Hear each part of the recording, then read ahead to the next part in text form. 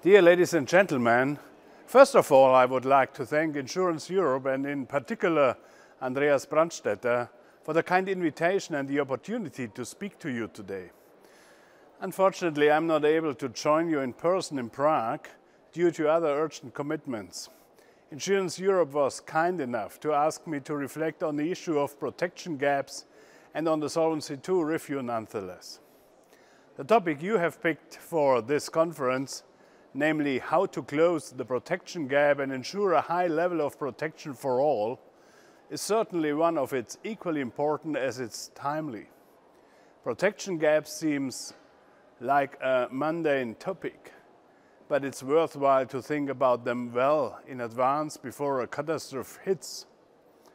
That is not only true from an individual perspective, but also from a public policy perspective. If you do not plan ahead, the damage can be multitudes bigger, and if insurance undertakings cannot pitch in, it is often the taxpayer who has to settle the bill. In that sense, dealing with protection gap is not just an issue for private enterprises making the right decisions, but also a question of public policy.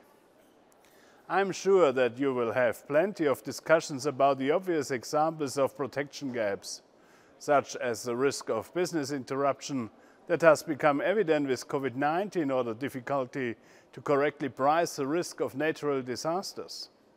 Therefore, I would like to focus on a protection gap that is a slow burn problem, namely the protection gap that arises from demographic change and the inability of public pension systems to deal with that change. I'm talking about the protection gap in retirement that many people face. That is, of course, an area where insurance companies can help out by providing investment-based insurance products such as life insurance policies. Of course, the flip side of the coin is that we need to set a regulatory framework that allows insurance companies to provide such policies with attractive yields. For that, Solvency II is a key policy tool. As the European Parliament's rapporteur for the Solvency II review, I would like to use the ongoing revision of Solvency II to make European insurance companies more agile and more competitive. The overarching objective, though, is to put insurance companies in a position to offer policies that are attractive and safe. The current calibration of Solvency II is very conservative, and I believe there are still some buttons we can push in order to make European insurance companies more competitive without compromising on financial stability. I see two main avenues that we should look at in this regard.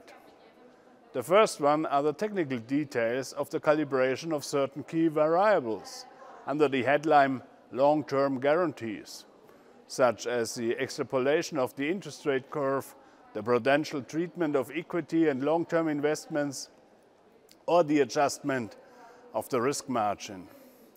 Many of those variables are currently dealt with as part of the delegated regulation, and unfortunately, the European Commission has suggested to keep it that way in its legislative proposal. To me, this is not an acceptable approach, though. To put it simply, those are the variables that make or break an insurance company. Little tweaks in those numbers can free up billions of euros, or they can tie up billions up euros. So finding the right trade-off on those numbers is a political decision that we cannot simply delegate to EIOPA. EIOPA has a simple mandate: to keep insurance companies safe. Therefore, for EIOPA there is no trade-off to be made. That is why they will ultimately always go for the most conservative and most cautious calibration. While this is the ultimate EIOPA's job, it might not be in the best interest of policyholders, and it might not be in the interest of wider society. That is why, as a European Parliament, we need to establish a way to be actively and meaningfully involved in the design of those Level 2 standards. The second way to boost insurance companies' ability to promote long-term investment is by reducing operational complexity and operational burdens, particularly for those insurance companies that are smaller and have a low risk profile. As you will recall, we have introduced such a regime for smaller and less complex banks in the last revision of the Capital Requirements Directive. I believe that this approach can serve as a useful blueprint for the insurance world. Insurance regulation is overdue for a healthy dose of proportionality. A one-size-fits-all approach is usually very convenient for the supervisory authority, but is not for the supervised entities, particularly for the smaller ones. The Commission has picked up on the idea of introducing more proportionality and has introduced the notion of low-risk undertakings in their proposal. That is a very good starting point. However, I believe we can still improve on that concept. The criteria applied by the Commission are often overly restrictive and need some adjusting. Of course, only because there is now a distinct class of insurance companies that is classified as low risk, does not mean that we are done with reducing regulatory burden. Many of the reporting requirements in Solvency II, for example, are quite burdensome and often of little use to a wider audience.